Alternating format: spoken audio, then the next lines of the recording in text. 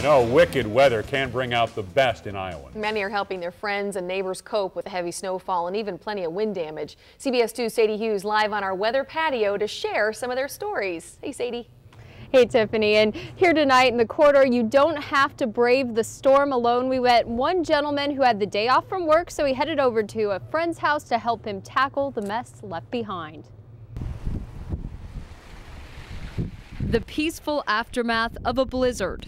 Kids, they love playing in the snow. But amid the quiet, there's work to be done. Then we heard the big crash and looked back and a big chunk of our old pine tree fell down. It made me feel sad because our tree had to get cut down. And he said it provides shade in the summers. But the Parikas are being shaded by much more, like Ryan Molinix, who showed up. Just to help a friend. It's not always easy,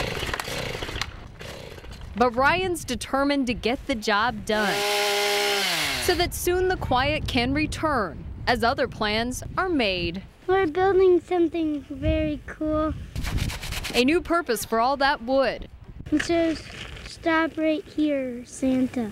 A welcome to a new friend, to a street where friendship is commonplace. I don't know, I just am. Friends are friends, you know. It's just something you do. Something I do.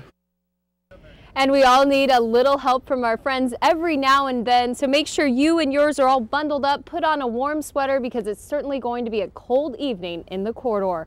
We're covering the corridor in Cedar Rapids. Sadie Hughes, CBS 2 News.